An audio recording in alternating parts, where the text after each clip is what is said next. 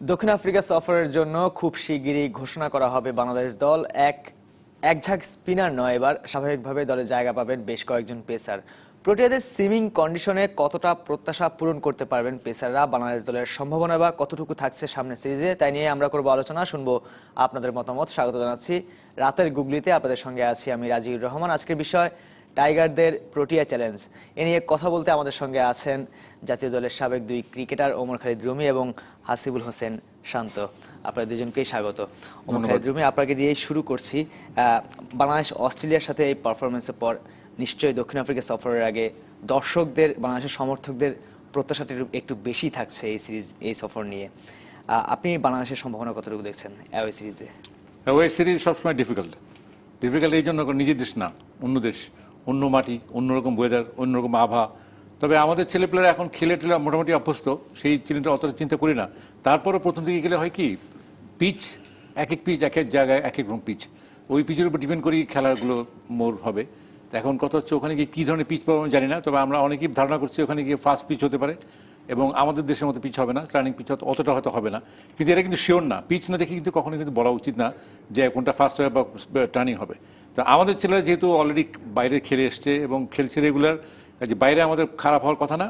তবে একটু খেয়াল করতে হবে একটাই, যেটা কোচকে সামলাতে হবে, সেটা হচ্ছে ওদের টিমে যারা খেলছে এই মুহূর্তে, ব্যাটিং কি বোলিং, ওদেরকে একটু খেয়াল করতে হবে। দ্যাট ইজ ওদের পারলে আমরা ওদেরকে দেখবো যে কে কীরকম বল করে, কে কীরকম ব্যাটিং করে, কার কোথাও উইকনেস, কার কোথাও স্ট্রং পয়েন্টস, এইগুলো যদি জানতে পারি তাহলে আমাদের প্লেয়ারদের, আমাদের বোলারদের, আমাদের ব্যাটসম্যানদের সবার সুবিধা হবে। কিন্তু আমরা এটা আশা করতে পারছি যে আশা করা যাচ্ছে উইকেটটা একটু সিমিং কন্ডিশনে তাদেরকে খেলতে হবে বাংলাদেশ দলকে। বিশেষ করে আমরা তো সবসময় স্পিনারদের উপর ডিপেন্ড করি ম্যাচ জেতার জন্য বা লড়াই করার জন্য, কিন্তু সেখানে গিয়ে কিন্তু পেসারদের বেশ ভালো একটা লড়াই দিতে হবে। শান্ত, সত্যি কথা বলতে যে ওখানকার উইকেট এবং ওয়েদার সাধারণত দেখা যায় যে পেস বোলিংদের ফেভারেই থাকে, এর জন্য বাংলাদেশ টিম হয়তো বা পেস বোলারদেরও সংখ্যা বেশি নেওয়া হবে। আমার মনে হয় যে আসলে সবচেয়ে বড় কথা হচ্ছে যে আমরা যে ফর্মেটে ক্রিকেট খেলবো, দুটো টেস্ট খেলবো, টেস্টের সাধারণত আমরা এওয়ে টেস্টে আমরা খুব কম খেলেছি, সো অভিজ্ঞতার দিক দিয়ে আমরা একটু পিছিয়ে থাকবো আমার কাছে মনে হয়। আর যদি আমরা এছাড়া আমরা ঘরোয়া যেটা ঘরের ভিতরে যে টেস্টটা আমরা খেলেছি, অস্ট্রেলিয়ার সাথে খেলেছি, ইংল্যান্ডের সাথে খেলেছি এবং আমরা জিতেছি পর্যন্ত, সেই কনফিডেন্সটা হয়তো বা এখানে কাজে দিতে পারবে। বাট আমাদের এখানে আমার মনে হয় যে আমাদের ব্যাটসম্যানদের অনেক সচেতন থাকতে হবে, অনেক সময় নিয়ে খেলতে হবে।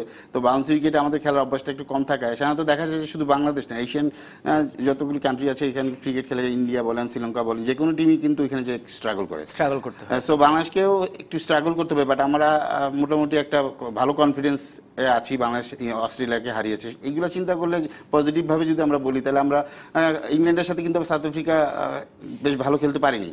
সেদিক দিয়ে চিন্তা করলে বাংলাদেশ ভালো একটা অবস্থায় আছে এবং তাদের কনফিডেন্স এবং তাদের চিন্তা ধারণা, তারা যদি তাদের সেই মনোযোগ দিয়ে যারা যদি খেলতে পারেন, আমার মনে হয় যে আমাদের বিশেষ করে আমাদের যে ব্যাটসম্যান আছেন, যারা সিনিয়র ব্যাটসম্যান, তারা কিন্তু অভিজ্ঞ, অনেক দিন ধরে ক্রিকেট খেলছে, প্রায় 10 বছরের উপরে, সেই অভিজ্ঞতাটা অবশ্যই কাজে লাগাতে হবে। একসাথে অনেক দিন ধরে খেলছেন।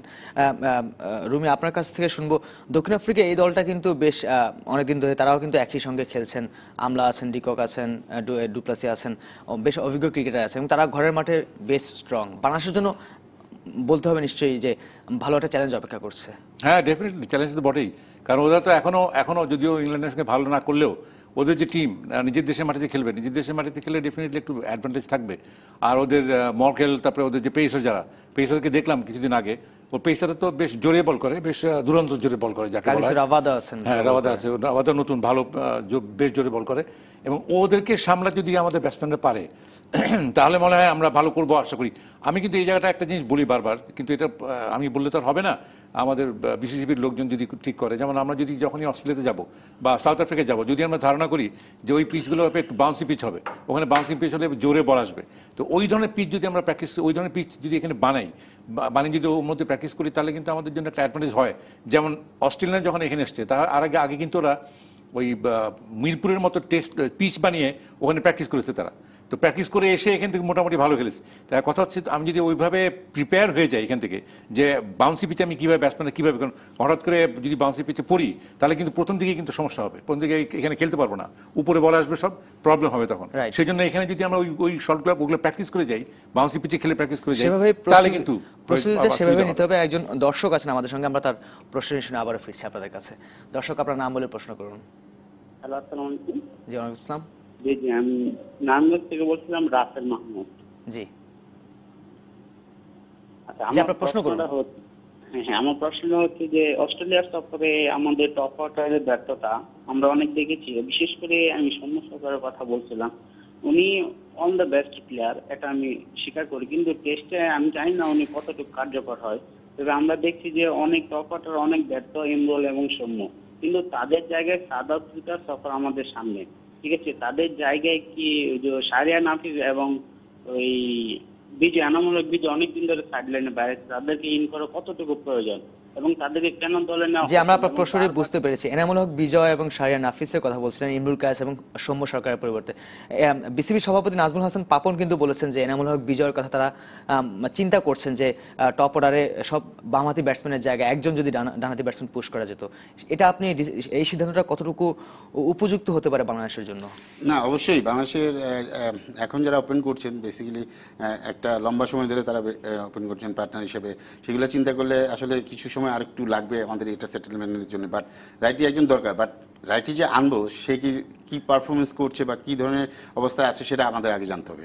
তো আমার জানা মতে যে হাই পারফরমেন্স একটা টিমে বিজয়কে খেলানো হয়েছে, সেখানে মোটামুটি একটা পারফর্ম করেছেন, বাট মোটামুটি পারফর্ম করলে হবে না, সেই টিমে আসতে হলেও আপনাকে এক্সট্রাঅর্ডিনারি পারফর্ম করতে হবে, বা যার এগেনস্টে আসবেন তিনি তাকে বিট করতে হলে তাকে কিন্তু আর বেটার ক্রিকেট খেলতে হবে। সো ওই বেটার ক্রিকেটটা আসছে না বলেই কিন্তু তাদের জায়গায় আরেকজন আসতে পারছে না। সো আমাদের যারা যাদের কথা বারবার বলা হচ্ছে, যারা আপনার চেঞ্জে আনা হয় না কেন, আমার মনে হয় যে সেই জায়গাটায় তারা পারফর্ম করতে পারছে না। আসলে ন্যাশনাল টিমে আসতে হলে কিন্তু আপনাকে একবার বাদ পড়ে গেলে আরেকবার ঢোকা কিন্তু ভেরি টাফ। ওই টাফটা আপনার তখনই কষ্ট কম লাগবে তখন যদি আপনি এক্সট্রাঅর্ডিনারি ব্যাটিং করেন বা বোলিং করেন। আপনাকে অনেক রান করতে হবে, আপনি একটা 50 মারলাম, তারপরে আমি আর 10, 20, 25 আবার 3টা 4টা 5টা ম্যাচের পরে আবার একটা বড় রান করলাম, এরকম করলে হবে না। আসলে কন্টিনিউস যদি আমরা বড় রান করতে থাকি তখন যে আসলে চোখে পড়বে যে ও ভালো খেলছে, ওকে ডেকে আনা হোক, বাট সেই জিনিসটা কন্টিনিউ হয় না দেখে কিন্তু আমাদের বাংলাদেশ টিমে যে চেঞ্জেস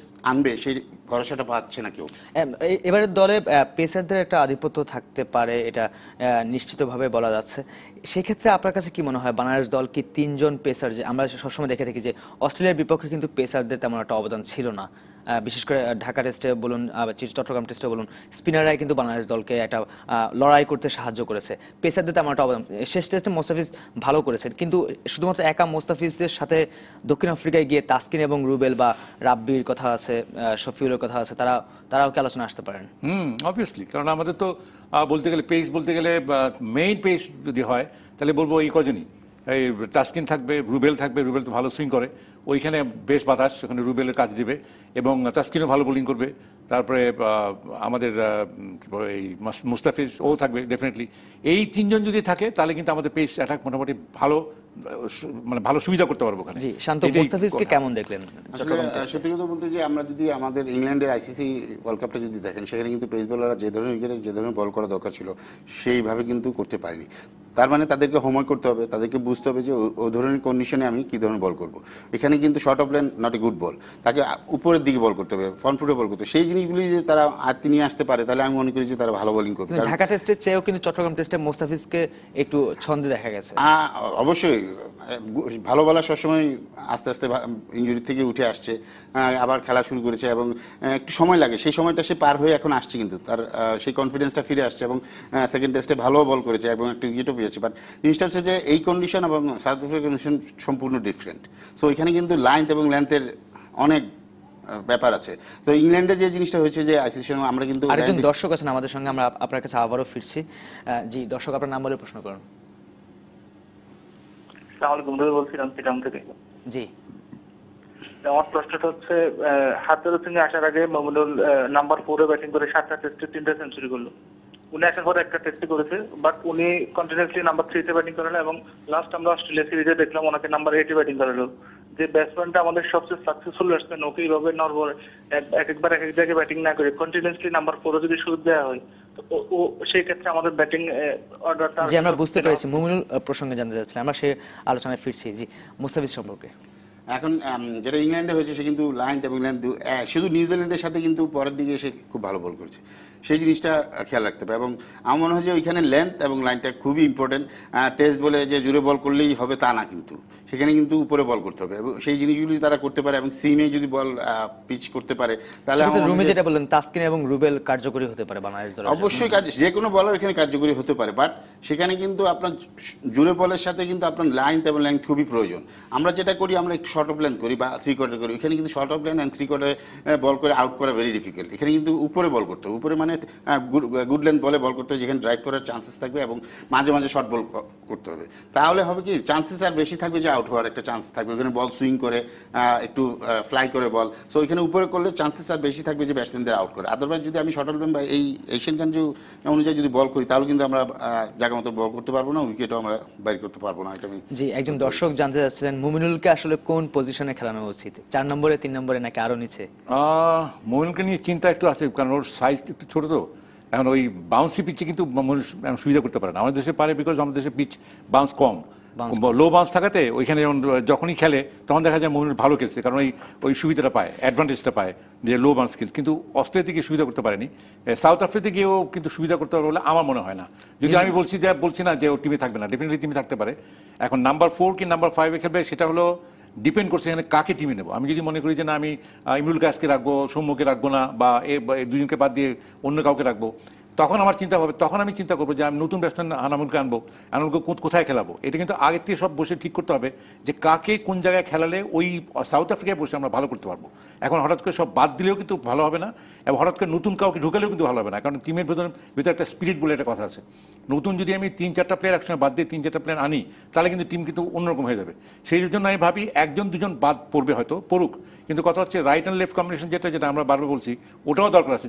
4টাই লেফট হ্যান্ড ব্যাটসম্যান, এটাও কিন্তু ঠিক না। এখানে তো এটা আগের থেকে ঠিক করা উচিত ছিল, এখন সুযোগ আছে, এখন এই সুযোগটা কাজে লাগাতে হবে। আর অ্যাট দ্য সেম টাইম আমি যেটা বললাম, যেটা ওই যে প্রত্যেকটা ইয়েতে নাম্বার 1, নাম্বার 2, নাম্বার 3, নাম্বার 4 এদের এই যে কন্টিনিউটি রাখতে হবে। আমি ফট করে একটা ছেলেকে নাম্বার 8 নিতে পারি না, আবার 8 থেকে আবার নাম্বার 3-তেও আনতে পারি না। আর আনলে হবে কি, তার ওই সেই যে ছেলেটা খেলে, কারণ নতুন বলে যারা খেলে তারা একরকম খেলে, পুরনো বলে যারা খেলে তারা একটু অন্যরকম খেলে। এখনও কিন্তু ওই জিনিসটা আছে, এবং সেটা চিন্তা করে বলতে হবে যারা ওপেনিং করবে নাম্বার 3 যার পর্যন্ত যারা খেলবে তারা একরকম হবে, আর 3 পরে নাম্বার 4, নাম্বার 5 যারা খেলবে, পুরনো বলে যারা খেলতে অভ্যস্ত তাদেরকে ওই জায়গায় সেট করতে হবে। তো মুমিনুলকে টিমে থাকলে মুমিনুল পুরনো বলে খেলে অভ্যস্ত যদি থাকে টিমে। কিন্তু আমি বলবো এই মুহূর্তে 1-2টা বেশি পরিবর্তন আনা ঠিক হবে না, হয়তো একটা চেঞ্জ আসতে পারে। সেক্ষেত্রে তামিম ইকবালের ওপেনিং পার্টনার হিসেবে সৌম্য সরকারকে বেছে নেওয়া হচ্ছে আমার কাছে। আমি এখানে একটা বলে রাখি, সৌম্য সরকারের কিছু একটু উইকনেস আছে। আউটসাইড যে অফ স্টাম্প খেলতে গেলে সে ওই যে বল যেটা উপর দিকে আসে সেটা খেলতে পারে না, এবং বারবার দেখা যাচ্ছে সেটা। আমি সেটা বারবার বলেছি যে ওই একটা ছেলেকে যদি রাখতে হয় তাহলে এমনভাবে একটা ছেলে ওকে রাখতে হবে, ওকে টিমে হয়তো রাখতে পারবো, কিন্তু ওকে খেলতে দিলে হবে কি ও নিজের জন্যই প্রবলেম হবে, এটা দ্যাট ইজ ও ডিপ্রেশনে ভুগবে। ও বারবার খেলতে যাবে, কোনো স্কোর যদি না করতে পারে তাহলে ও নিজের খেলা নষ্ট হয়ে যাবে। সেই জন্য আমি যেটা চাই যে ওকে সঙ্গে রেখে বলতে হবে, ওকে কোচকে বলতে হবে দেখো তোমার অফ স্টাম্পের বাইরে তোমার অসুবিধা হচ্ছে, এইখানে তুমি প্র্যাকটিস করো এবং নেটে গিয়ে প্র্যাকটিস করো যাতে ওই তোমার ওই দুর্বলতা কেটে যায়। এটা করলেই কিন্তু হয়ে যাবে, কিন্তু এটা হচ্ছে কিনা আমি জানি না। জি শান্ত, আসলে সত্যি কথা বলতে এখন সেই সময়টা নাই যে আমি চেঞ্জেসের চিন্তা করবো এই সিরিজের জন্য। সো আমরা এই সিরিজ নিয়ে যখন কথা বলছি তখন এখানে হয়তো পেস বলার 2-1জন বেশি ঢুকতে পারে, বাট ব্যাটসম্যানের ক্ষেত্রে, মুমিনুলের ক্ষেত্রে আমি বলবো যে কিছু প্লেয়ারদের আছে যে ব্যাড লাক, ওই জায়গাটা এমন সব প্লেয়ার আছেন যার জন্য তাকে মাঝে মাঝে 6, কখনো 8, কখনো 5 খেলতে হয়। এরকম সব দেশেরই কিছু প্লেয়ার আছেন যারা এই ধরনের সমস্যায় পড়েন, এটা ব্যাড লাক ছাড়া কিছু বলার নাই আসলে। আর সত্যি কথা বলতে যে টিমের কম্বিনেশনের জন্য আসলে দেখা যায় যে তাকে বাদ দিতে হচ্ছে টিমের স্বার্থে, এছাড়া আর কিছু না। কিন্তু আর সৌম্য সরকারের ব্যাপারটা হচ্ছে যে he is a very good batsman, তাকে চেষ্টা করা হচ্ছে বারবার। আমরা ওই বাংলাদেশ টিম ওই চিন্তা করে আমার কাছে মনে হয় যে সে ভালো কিছু একটা করবে, ফিউচার আছে তার লম্বা, সেই জন্য তাকে বারবার সুযোগ দেওয়া যাচ্ছে। বাট তার এগেনস্টে যে আরেকজন আনবে, যাকে আনবে সে কিন্তু সেরকম প্লেয়ার কিন্তু এখনও পাচ্ছে না, বা যারা আছেন তারা কিন্তু ওরকম পারফর্ম করছে না দেখেই বিদায় কিন্তু সিলেক্টররা হয়তো বা কনফিডেন্ট পাচ্ছেন না যে ওর জায়গায় আরেকজনকে খেলাবেন, সেই জন্য তাকে বারবার খেলানো হচ্ছে। যে আমরা পেসারদের বাংলাদেশের সবসময় একটা সংকট আছে, আপনাদের পরেই আসলে সেরকম যোগ্য পেসার বা এরকম আগুন ঝরানো পেসার আমরা খুব কমই দেখেছি, মাশরাফি মুর্তজাকে আমরা দেখেছি, কিন্তু এই পেসাররা বিদেশে গিয়ে অ্যাওয়ে সিরিজের সুবিধা করতে পারে না। আমরা নিউজিল্যান্ড সিরিজে সেটা দেখেছি, আমরা শ্রীলঙ্কাতে গিয়েও সেটা দেখেছি, স্পিনারদের একটা ইয়ে থাকে, কিন্তু এই পেসাররা কেন উঠে আসছে না আসলে বাংলাদেশে? এটা বাংলাদেশে একটা প্রবলেম হচ্ছে রেগুলার আমরা লোকাল খেলা খেলি না, আর লোকাল খেলা খেললে হয় কি যেই পিচ আমরা তৈরি করি সেই পিচে পেসারদের অ্যাডভান্টেজ থাকে না। এখন কথা হচ্ছে আমি যেই পিচ খেলবো সেই পিচে যদি অ্যাডভান্টেজ না থাকে বোলাররা তো হারিয়ে যাবে, বোলাররা তো মানে কি বলবো সুবিধা না পেলে বোলিং করতে পারবে না। এখন যদি একটা প্লাসিড পিচ তৈরি করে দিই, ফাস্ট বোলারদের বল করো, ওখানে বল করে উইকেট না পেলে তো ওরা মানে টোটাল ডিসঅ্যাডভান্টেজ যাকে বলে ওটা হয়ে যাবে। তো প্লেয়ারদের ইভেন মানে তৈরি করার জন্য এমন পিচ তৈরি করতে হবে যেখানে পেসাররা ভালো উইকেট পায়। আপনার নিশ্চয়ই একটা আফসোস কাজ করে না, বিকজ বাংলাদেশের আজকে এই উন্নতির মেইন কারণ হচ্ছে কিন্তু পেস বোলাররা। 4টা পেস বোলার নিয়ে কিন্তু ওয়ানডে জিতা শুরু করেছে। সো যদি ওদিক দিয়ে চিন্তা করেন কিন্তু তাহলে বলবো যে বাংলাদেশ টিমের পেস বোলাররা ভালো করেছে দেখেই কিন্তু বাংলাদেশ টিমের আজকে এই অবস্থান। তো বাংলাদেশ টিমের পেস বোলার অবশ্যই ভালো, খালি আমাদের দরকার যেটা হচ্ছে যে আমরা বাইরে যে খেলার সেটার সংখ্যাটা একটু কম, সেটা যদি বেড়ে যায় তখন কিন্তু অটোমেটিকলি আমাদের পেস বোলার যারা আছে তারা আরও বেটার বোলিং করবে। এবং সবচেয়ে বড় জিনিস যে নিউজিল্যান্ড এবং ইংল্যান্ডে যে ধরনের বোলিং করেছেন, সাউথ আফ্রিকা কিন্তু আমার ধারণা মতো সেই বোলিং তারা করবে না, কারণ যেই অভিজ্ঞতা তারা পেয়েছেন সেটা যদি তারা কাজে লাগাতে পারেন তাহলে অবশ্যই সাউথ আফ্রিকা ভালো বোলিং করবে। আপনার কাছে কখনো আফসোস বলতে যাচ্ছি সেটা হচ্ছে যে ওই যে পেসাররা যে বল করে যখন তখন হয় কি এক এক জায়গায় একরকম হয়, বললাম না ওয়েদার একরকম, পিচ একরকম, পিচের কন্ডিশন একরকম, তখন সেই অনুযায়ী বোলারদেরকে অ্যাডজাস্ট করতে হয়। কারণ এই অ্যাডজাস্টমেন্টটা কিন্তু সবচেয়ে বড় জরুরি। যেমন ইংল্যান্ডে গিয়ে হঠাৎ করে ভালো বল হচ্ছে না কেন? বিকজ বল ঠিকমতো জায়গা মতো প্রপার জায়গা মতো ফেলতে পারছে না। এই প্রপার জায়গায় কোটা সেটা বোলারকেই বেছে নিতে হবে যে আমি সাউথ আফ্রিকা যাবো, সাউথ আফ্রিকা আমি আগে খেলেছি কখনো, ওইটা আমি দেখতে হবে যে আগে যদি খেলে থাকি তাহলে আমি কীভাবে বল করেছি, বা ও বোলাররা গিয়েছিল ওরা কীভাবে বল করেছে, কোন জায়গায় কোন স্পটে বল করেছে, এবং সেই স্পটে যদি আমি জায়গা মতো পাই, যে সুইং যদি ঠিকমতো করতে পারি, যেটা শান্ত যেটা বললো যে শর্ট ফেললে হবে না। যেমন তাসকিনের একটা প্রবলেম আছে, তাসকিন প্রথম থেকেই শর্ট বল করে, তো শর্ট বলটা না করে আমাকে খেলাতে হবে ব্যাটসম্যানকে, এমনভাবে খেলাতে হবে যাতে উইকেট আমি পাই। এখন কথা হচ্ছে সেই ওই স্পটটা প্রথমে গিয়ে যদি না হয় কি মানে আবল তাবল হয়ে যায়, প্রথমে গিয়ে বাতাসে ওখানে আবার বাতাস বেশি, মানে বুদ্ধি কি ধরনের আইকিউ তার কি ধরনের মেন্টালিটি ওইটা যদি করতে পারে তাহলে কিন্তু ওই প্রপার জায়গায় পেলেই কিন্তু বোলাররা কিন্তু উইকেট পাবে। আর যদি না পায় উইকেট তাহলে ব্যাটসম্যানের উপর প্রেসার পড়বে, তখন ব্যাটসম্যান যদি ক্রাম্বল করে তাহলে হেরে যাবে। আমাদের পেসারদের আরো একটা সমস্যা তো সবসময়, এটা অবশ্য সারা দুনিয়ার পেসারদের একটা সমস্যা, ইনজুরিতে পড়া। আমাদের রুবেল, তাসকিন, মুস্তাফিজ সবাই কিন্তু কম বেশি ইনজুরিতে পড়েছেন। ফিটনেসটা ধরে রাখার জন্য আসলে কি করা দরকার? আসলে দেখেন আপনি সব দেশেই কিন্তু পেস বোলারদের ইনজুরি আসে, ইনজুরিতে থাকবেই পেস বোলারদের, বিকজ তাদের হার্ড ওয়ার্ক করতে হয়, এবং আপনি যে ধরনের পেস বোলাররা যে এফোর্টটা দেয় সেই এফোর্টটা কিন্তু অন্যান্য সাইডে এত লাগে না, যার দরুন কিন্তু ইনজুরির সংখ্যাটাও বেশি আসে। সো এখন টেকনোলজি কিছুটা চেঞ্জ হচ্ছে, সাথে বোলিংয়ের অ্যাকশনও কিছু ব্যাপার আছে, যাদের অ্যাকশন স্মুথ থাকে একদম কি বলবো একটা করিডোরে বোলিং করতে পারে, তাদের ইনজুরিও কিন্তু কম আসে। সো বোলিংয়ের অ্যাকশনের উপরেও কিন্তু অনেক কিছু ডিপেন্ড করে। সো আমার মনে হয় যে আমাদের বাংলাদেশে যারা পেস বোলার আছেন তারা কিন্তু তাদের ফিটনেস ধরে রাখার জন্য সব ধরনের মানে ট্রেনিং করছেন। সো এরপরে যদি ইনজুরি আসে সেটা আসলে ব্যাড লাক, বা আমি বলবো যে অ্যাকশনের কারণে হতে পারে, বা এক্সট্রা এফোর্ট দেওয়ার জন্য হতে পারে। সেই ক্ষেত্রে দেখা যায় যে ইনজুরিটা পেস বোলারদের বেশি আসে। দক্ষিণ আফ্রিকার বিপক্ষে টেস্টে যদি 3জন পেসার খেলানোই লাগে তাহলে আপনার কাছে কি মনে হয় কাকে কাকে খেলানো আপনার এই এখনকার দলের অবস্থায় কার ফিটনেস যথেষ্ট রয়েছে বলে আপনার মনে হয়? মুস্তাফিজ থাকবে, তারপরে তাসকিন থাকবে, রুবেল থাকবে, এই 3জনকে আমি সবার আগে রাখছি। আপনি আমি যদি বলেন রুবেল, মুস্তাফিজ এবং রাব্বিকে খেলানো উচিত। যদি রাব্বি চান্স পায় তাহলে অবশ্যই রাব্বিকে খেলানো। সেক্ষেত্রে তাসকিনের চেয়ে আপনি রাব্বিকে কোন দিকে এগিয়ে রাখছেন?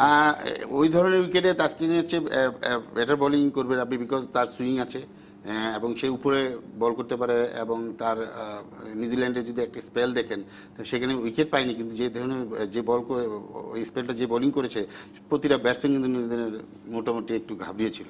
সো সেই স্পেলটা থেকে চিন্তা করলে আমি মনে করি যে রাব্বি ওই জায়গাটা নিঃসন্দেহে নিউজিল্যান্ডে ভালো বোলিং করেছেন। ওমর খালিদ রুমি, আপনার কাছে শুনতে যাচ্ছি, মোহাম্মদ শহীদকে কি বাংলাদেশ কোনোভাবে টেস্টে মিস করবে কিনা? এই মুহূর্তে শহীদের জায়গা করা খুব মুশকিল হয়ে যাবে, কারণ অলরেডি 3জন পেসার আছে, তারপরে যদি আরও 2-1জন যদি নিতে হয় তাহলে আমি বলবো শফিলকে বলবো থাকতে টিমে। শফিল থাকলে বেটার, কারণ শফিল এই গত কয়েকটা ম্যাচ খেলে মোটামুটি এক্সপিরিয়েন্স ভালো করেছে এবং কনফিডেন্স বেশ ভালো। আমি মনে করি যে শফিল থাকলে টিমে একটু বেটার হবে। জি, আমরা একটু পেসারদের থেকে একটু বাংলাদেশের টেস্ট টিমের ক্যাপ্টেন্সি প্রসঙ্গে আসি। বিসিবি সভাপতি নাজমুল হাসান পাপন বলেছেন যে মুশফিকুর রহিম সিদ্ধান্ত নেওয়ার ক্ষেত্রে একটু দ্বিধাদ্বন্দ্বে ভোগেন। তিনি কি আসলে কিপিং করবেন না কোন পজিশনে ব্যাট করবেন সেটা তাকে বলে দেওয়া লাগে। তার ক্যাপ্টেন্সি নিয়ে সমালোচনা করে আপনি নিশ্চয়ই শুনেছেন। আসলে ক্যাপ্টেন্সি নিয়ে সমালোচনা থাকবে, আলোচনা থাকবে। এখন জিনিসটা হচ্ছে যে যিনি ক্যাপ্টেন তার মাঠের পারফরমেন্স অনুযায়ী যদি দেখেন তার কিন্তু মোটামুটি একটা ভালো সাকসেস আছে। সো তারপরে টিমের আমি বারবারই বলি যে আমাদের দেশের স্বার্থের জন্য কিন্তু যে কোনো ডিসিশন নেওয়া উচিত। সেটা যদি কারো ব্যক্তিগতভাবে চিন্তা করলে হবে না। সো যদি এটা দেশের সাথে দরকার হয় যে এখানে ক্যাপ্টেন্সি, কিন্তু মাঠের খেলা নিশ্চয়ই ক্যাপ্টেনের ভূমিকাটা আরো বেশি। হ্যাঁ, মাঠে এক জনের এক এক রকম আমি কি বলবো স্ট্র্যাটেজি কাজ করে। সো আমার মনে হয় যে যদি এখানে অন্য কেউ ক্যাপ্টেন আসে তার বুদ্ধিসম্মত কাজে লাগিয়ে হয়তো আরো ডিফারেন্ট রেজাল্ট আসতে পারে। সো এটা আসলে মাঠে গেলে বোঝা যাবে। বাট অনেকদিন ধরে মুশফিক ক্যাপ্টেন্সি করে আসছে। সো একটু চেঞ্জেস হলে টিমের কি অবস্থা আর বোঝা যায়। আমার কাছে মনে হয় না মুশফিককে চেঞ্জ করতে হবে এখন, কারণ মুশফিক এখন এই মুহূর্তে ভালোই আছে। একটা ম্যাচে হারা মানেই যে ক্যাপ্টেন চেঞ্জ করে ফেলবো এটা কোনো মানে হয় না। ক্যাপ্টেন্সি চেঞ্জ করে না, কিন্তু মাঠের খেলায় একজন ক্যাপ্টেনকে যদি বাইরে থেকে টিম ম্যানেজমেন্ট থেকে ডিসিশন নিতে বলা হয় সেক্ষেত্রে টিমের উপর কতটা ইম্প্যাক্ট ফেলে সেটা ডেফিনেটলি। ভালো ক্যাপ্টেন হলে পরে তো সব একটা ব্যাপার আছে। ক্যাপ্টেন্সি মানে কিন্তু যে মাঠে ডিসিশন নিলাম বা বাইরে বসে ডিসিশন নিলাম সেটা কিন্তু না। মাঠে প্লেয়ারদেরকে হ্যান্ডেল করা, প্লেয়াররা ওর সঙ্গে কিভাবে যুক্ত আছে, কিভাবে টিম স্পিরিট কিভাবে আছে, ওটা সবচেয়ে বড় জিনিস কিন্তু টিম স্পিরিট। এখন এই মুহূর্তে যদি আমি বলি যে ওকে বাদ দিয়ে আরেকজনকে ক্যাপ্টেন্সি, কিন্তু ওই সামনে কয়েকদিন পরে আমরা যাচ্ছি সাউথ আফ্রিকাতে, এখন নতুন ক্যাপ্টেন আসলে কিন্তু টিমের মধ্যে টিম স্পিরিট নষ্ট হয়ে যাবে। আর সেকেন্ড কথা হচ্ছে কি বলে মুশফিক এতদিন ধরে কিপিং করে আসছে, ক্যাপ্টেন্সি করে আসছে। ও he should be there all through. Okay change করতে গেলেই কিন্তু টিমের মধ্যে কমপ্লিটলি গন্ডগোল বেঁধে যাবে।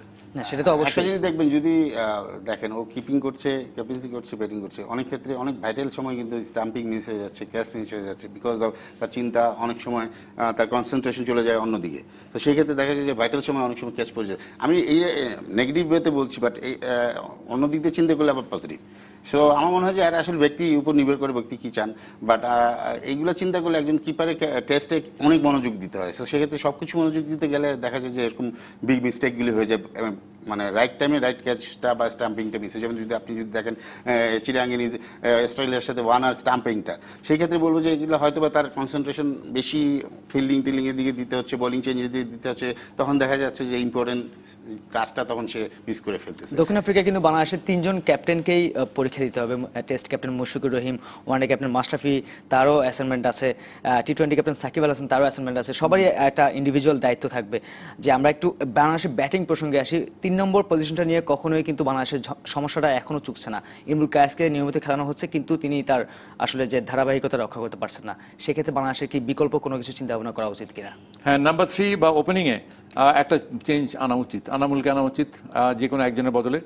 আমি বলবো যে ইমরুল কায়েসকে রেখে, সৌম্যকে না রেখে ইমরুল কায়েসকে রাখলে একটু সুবিধা হতে পারে, কারণ ইমরুল কায়েসের ব্যাটিং স্টাইলটা আমার কাছে মনে হয় যেটা একটু অন্যরকম এবং বেশ মানে কি বলে টেস্টের বেলায়, হ্যাঁ টেস্টের বেলায় একটু দরকার ছিল, কিন্তু ঠিকমতো সুবিধা হয়। এবার তো কেউই সুবিধা করতে পারেনি, প্রথম 4 জনই সুবিধা করতে পারেনি।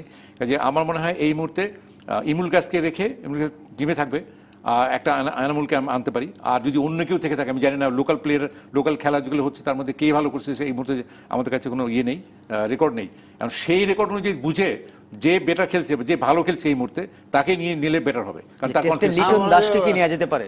আমার মনে হচ্ছে যে এখানে মমিনকে যদি ওয়ান রান খেলানো হয়, মমিন কিন্তু ভালো খেলছে টেস্টে। ও কিন্তু মোটামুটি অন্যান্যদের চেয়ে একটা ভালো রান করেছে, এবং তাকে যদি ওয়ান রান খেলানো হয় মনে হয় যে এটা বেটার আসতে পারে। নিউজিল্যান্ডে কিন্তু সে ওয়ান রান খেলে রানও করেছে। তো আমার মনে হয় যে এখানে মমিন থাকলে ভালো। ইমরুল কায়েস তার ওপেনিং করে সবসময়। খুবই অল্প সময় আছে বাংলাদেশ দলের, দক্ষিণ আফ্রিকা সফরে চলে যাবে। এর মাঝে আমরা আশা করছি বাংলাদেশ দল ভালোভাবে গুছিয়ে উঠবে এবং সেখানে গিয়ে ভালো খেলবে, সেটাই আমরা প্রত্যাশা করছি। আপনাদের দুজনকে অসংখ্য ধন্যবাদ এই মধ্যরাতে আমাদেরকে সময় দেওয়ার জন্য। ধন্যবাদ। জি, এই ছিল রাতের গুগলির আজকের আয়োজনে। এরপর রাত 1টা ডিবিসি সংবাদ নিয়ে আসছেন জিনাত আরেফিন তানহা। ডিবিসির সঙ্গে থাকুন 24 ঘন্টা।